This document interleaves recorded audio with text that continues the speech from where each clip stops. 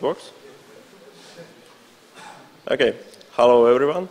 I'm really happy to be here in Amsterdam and to participate in the conference, to speak here.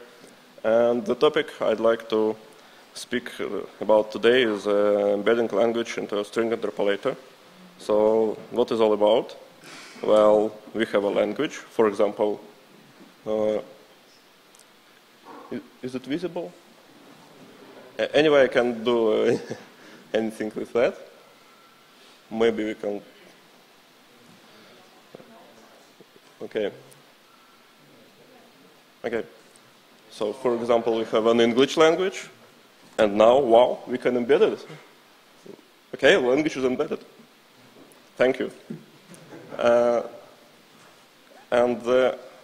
Actually, the thing, because we love Scala, we love Scala for many purposes, for many reasons, but one of the things is that Scala is a really extensible language, and string interpolation is one of the features which is not a kind of magic from the language, and we can easily create their own interpolators and use it. And because it's a function, it is not only about strings. We can return anything we want and use it. Some time ago, I participated in a project, and we use MongoDB as a primary database, and this led me to create a MongoQuery library, which provides an alternative API for MongoDB, and this API is based on string interpolation. So how many of you are using MongoDB? That's cool. Anyway, I'd like to make some short introduction to MongoDB and about the solutions we already have in Scala to use it. So MongoDB is a document-oriented database. Their documents are stored in collections, and the documents are JSON documents. You can think about that like a JSON. There are some differences, like additional data types, and usually we don't write the quotes around the field names. And so here's an example from MongoDB shell. We have a collection called people, and we put in there an object.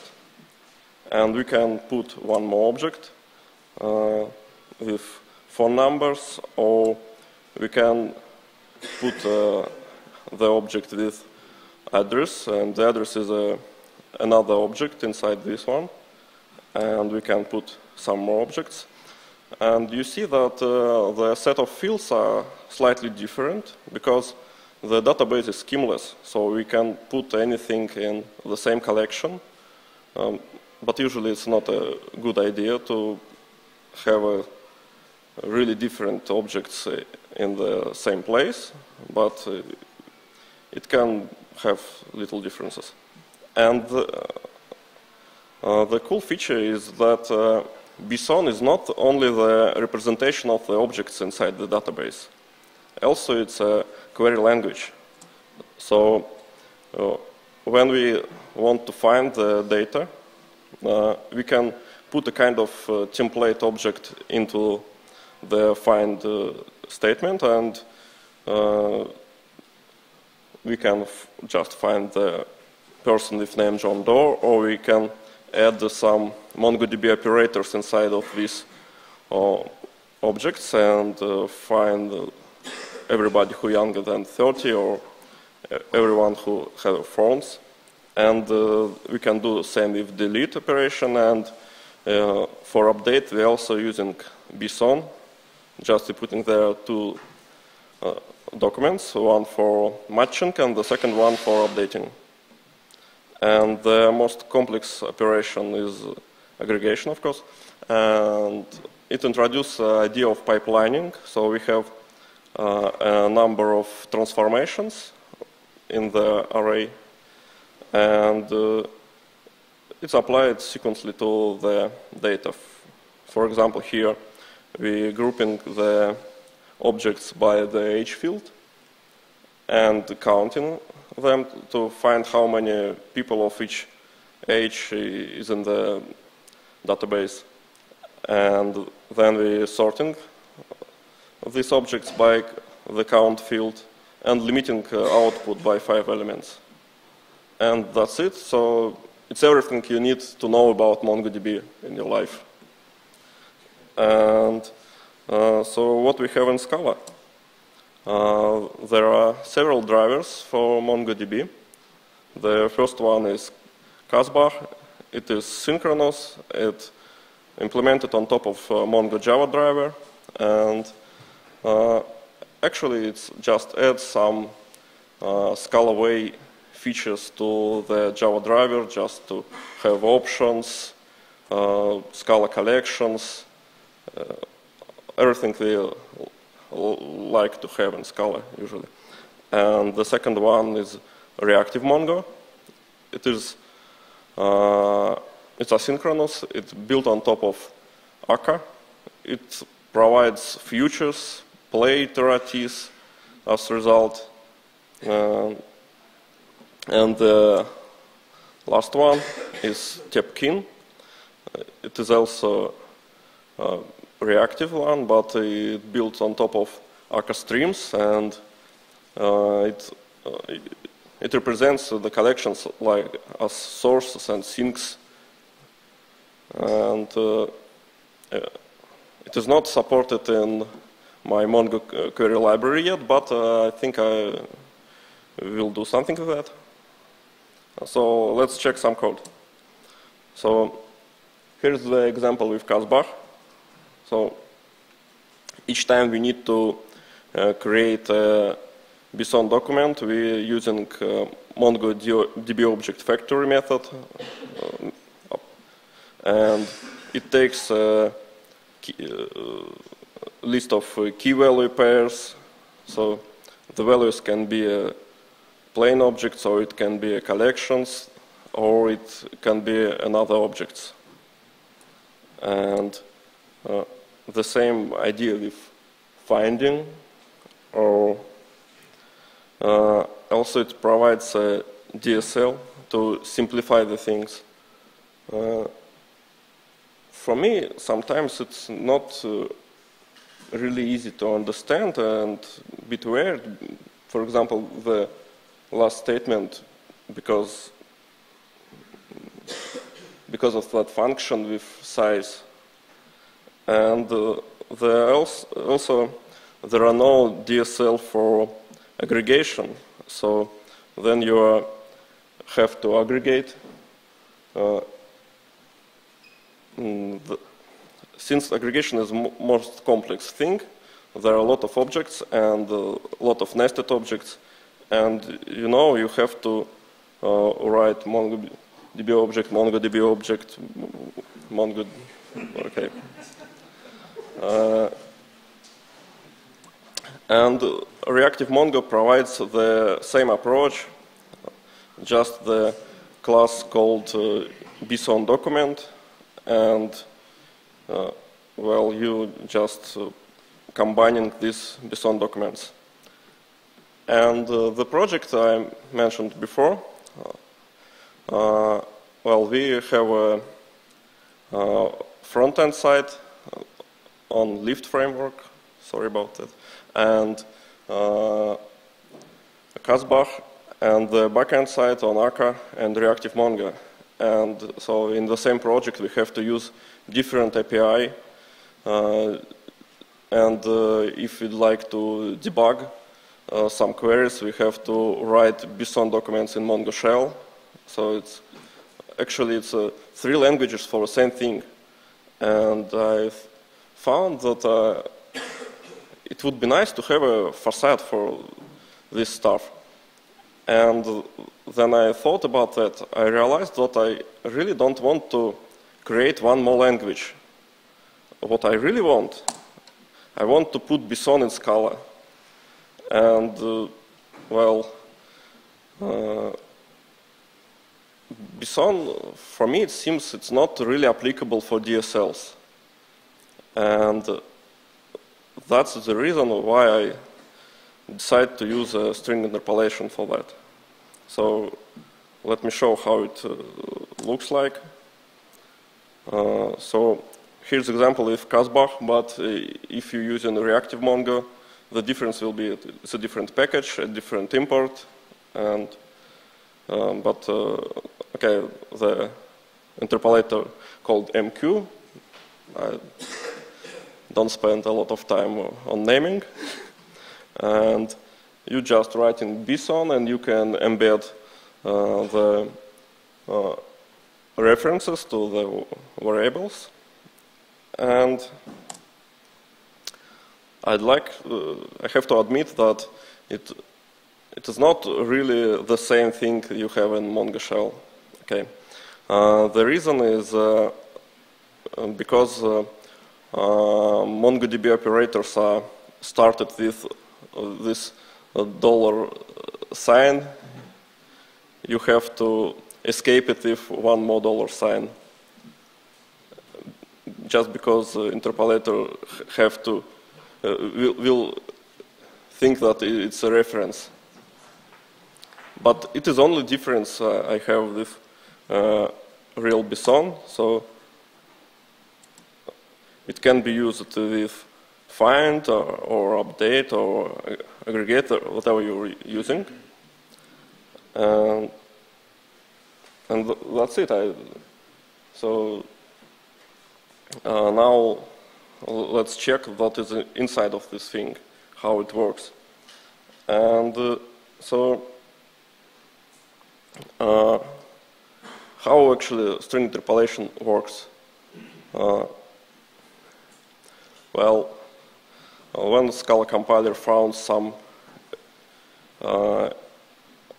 identifier followed with the string, it tries to find the method with same name in string context class. And this means that you can just extend the string context using implicit class to add your own interpolators. For if we already have a parser, we can just put it there, or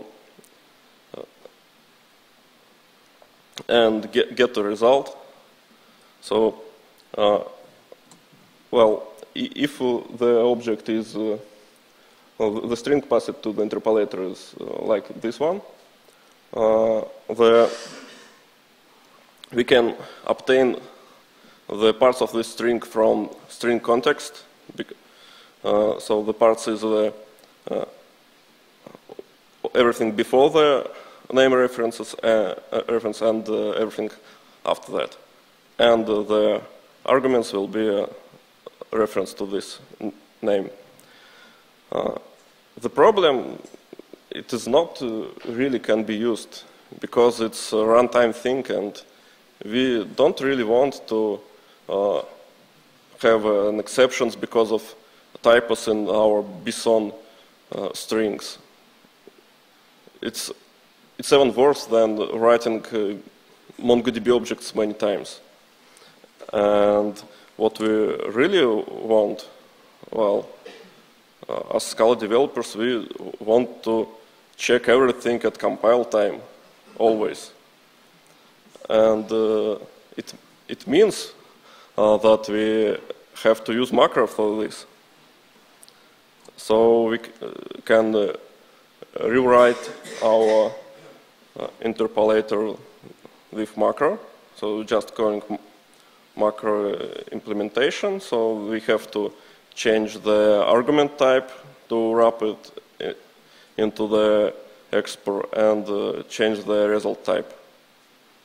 And so you see that this function doesn't have a reference to string context, but it's not a big problem. We can just obtain the parts of the string from the prefix tree. So we can pattern match and get these trees parse and then create object. So let's check what is there in the parse method. So, well, since we already know that these parts are just strings, we can again use pattern matching to extract the string, put it into the parser, and if parsing was succeed, okay, we get an object. If not, well, we can just now call the abort method of macro context, but we'd like to put the error message in a proper place. So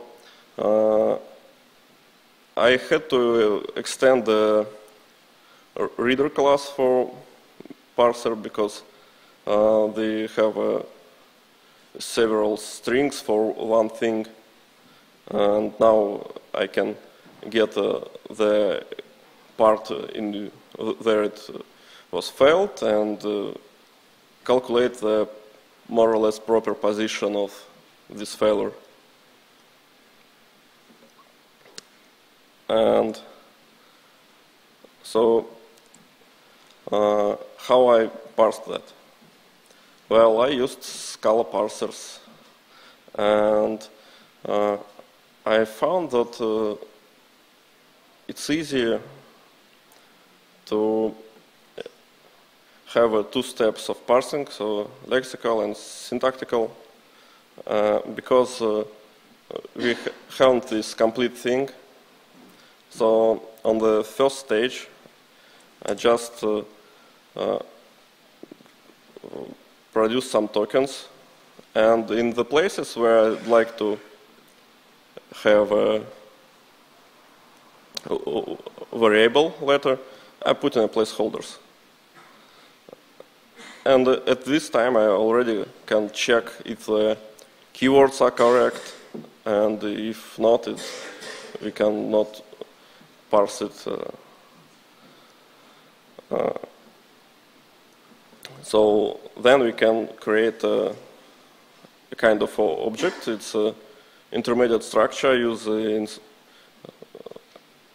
and if you're not going to have different backends, maybe you can produce the object you need at this stage. But since I have to support Casbah and reactive Mongo, I used it this intermediate structure and then convert it to the proper type.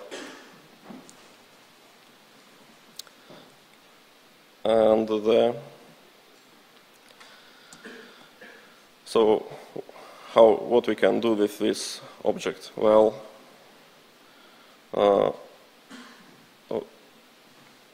because it's just a tree, we can traverse through it, and we need to wrap each value in key value pair, and that's it. So we can create we can call this MongoDB object and have the code we had before, but without writing it manually. So now, if we find, so how we wrap in the values?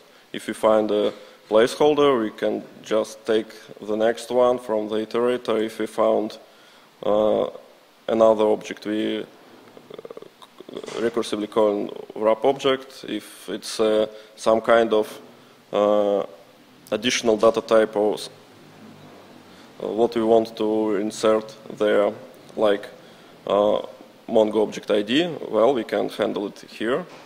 And if it's a collection, we have to map and wrap all values inside of. And else we can just think of. Okay? So how do you know that placeholders will be processed in the same order as arguments are there in the iterator?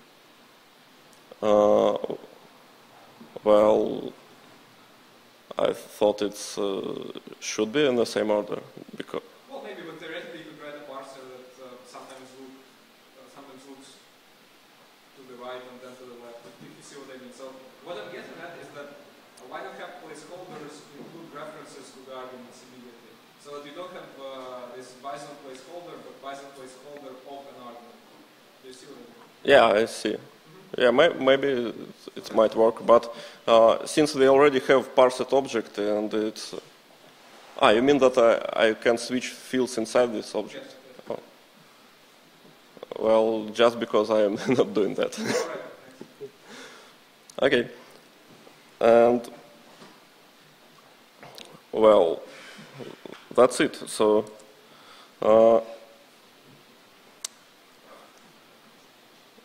some words about type safety. Well, actually, the MongoDB API we already have, it takes pairs of strings and any. And you see, I already used a lot of reference to any in this code. And, well, as Scala developers, we don't like that. And we want to have something to help us not. And, well, I have such feature. It's another one interpolator. It's called MQT because it's type checking. And assume we have a model for the data we storing in the MongoDB. It's pretty simple. So we have a phone number and we have a person with a list of these phones and name and the age. And well, when we are inserting this data or getting it from the database, there already have a solution. So if you are using reactive Mongo, it have writers and readers, and you can use macro to generate these classes for your model, and you just should to pass the proper type to your find statement, and you getting your model classes. And for Kasbah, there are now a library called Salad, and you can also serialize and deserialize your model classes. But for querying, well, you can create case classes, but I don't think you'd like to create case class for each kind of query you have. And well, what I have for that, well, I added the type parameter to the interpolator, and now it can check what, for example, here, if the age field is really in the person class, or if the number is in the nested object, and if it's not, if we make a typo or using something in an incorrect way, for example, we trying to use name as an array, well, it will not compile. And I like to say a lot of thank yous to the guys on Scala user Google group, because they helped me with this solution. And so, well, what is inside? The interpolator itself doesn't have the type parameter, but we can return a wrapper object with apply method which have this type parameter, and then call the macro implementation.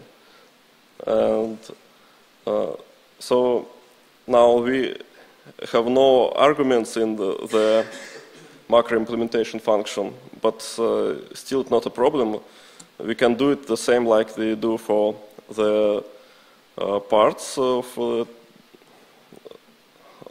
the string. So we can just use pattern matching again, get the arguments, get the string parts, use parse and wrap object, but between these two phases. We can add some additional checks to check the field names or maybe the types or whatever you want. So the check type, well, it's not actually what I use, but just to have an idea how it can be done, well, you can just get the name of fields in the case class and check if this field is present, and check if each of the fields you have in your model classes is present in the real class. And if not, you can just abort the compilation. And I'd like to say some words about testing of this stuff. Well, for the success cases, it's pretty simple. Well, you just pass the data into interpolator, get in the result, and check if it's equal to your expected result or not. But what if you would like to test the failure cases? So you want to check how your interpolator works if for example, for me, if BSON was malformed or if MQT fails or this stuff. The problem is since we calling context abort, the code is not compiled. So we cannot just write some incorrect BSON here and check it. So we have to use the toolbox. So we can obtain it from the runtime mirror, and well, we can create some function to just to get the messages from the toolbox exception. And now we can just check if we have an expected error or not.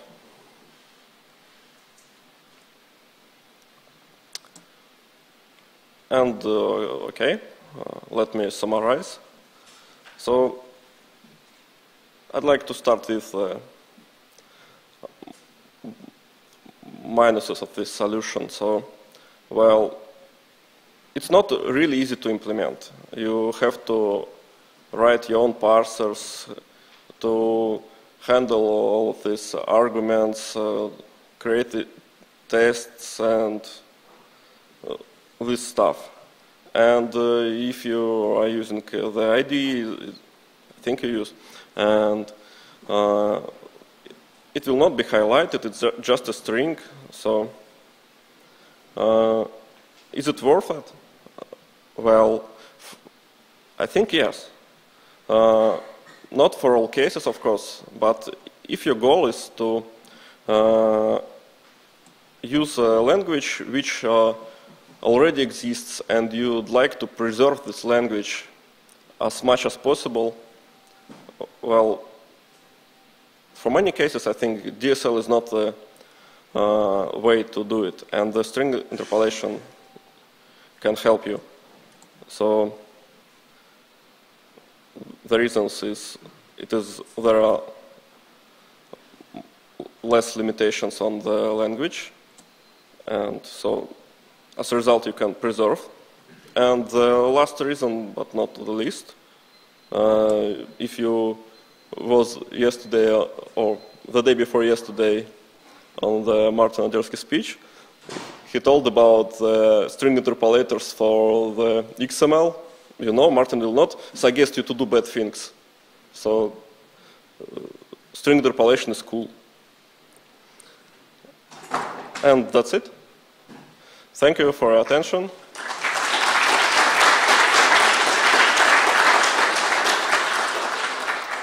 If you have any questions, please. So there's a question about currently you're using string interpolation, but as you said, since your target language includes dollars, you have to escape them, like down it, right? So have you considered this option that instead of MQ and then quote something, you say MQ, then open parentheses, and then the string literal?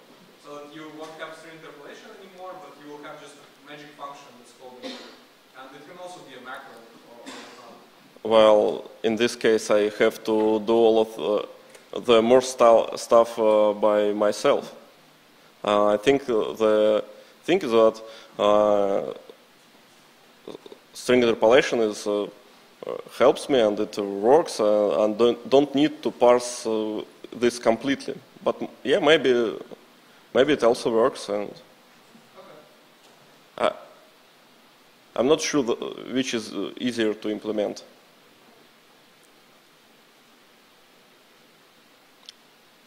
Anybody else? Okay. So when you run a macro, you can get back the position of the error inside the string. Can that be reported? So if a particular part of the parse string has got an error in that, do you see that in the compilation? yeah. And so what's the question? Why I have to do that, or? So in terms of when you see the error, how much information do you get? Oh, well, it depends on your implementation. So for MongoQuery, it's shown their parsing was failed. So if, for example, here in the test, you see, so we're expecting the colon between the test and 5, and we get this message. Probably you're wondering where the position of the error is going to be. The So there was one slide about this. If you could scroll to it. In the very beginning. well, Yes, here. yes, See, it uses with point. yes. And that will position there. The position where the parser was failed, plus, so it's offset from the beginning of the part, and It gets recorded at the point where it goes wrong within the string. And does it go until the end of the error as well?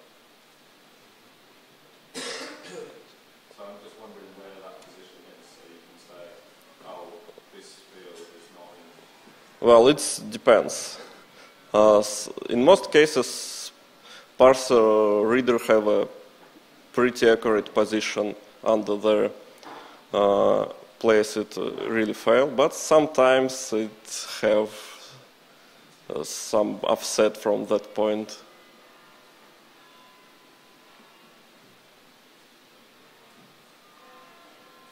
So, well, if there are no more questions, let's have a coffee or something like that. Thank you, guys.